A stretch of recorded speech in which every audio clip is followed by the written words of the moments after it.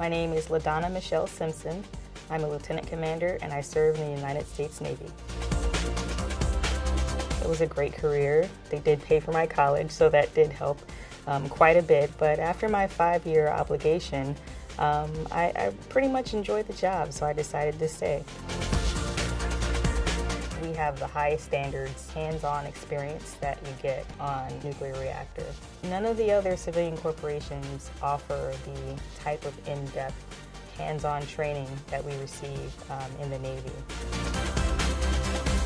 The way that we, as women, will achieve that gender equality is to get out there and to do the same roles that the men are doing. We have to go into extremely technical ratings. If you want to make a change, if you want to achieve gender equality, it's important to stay.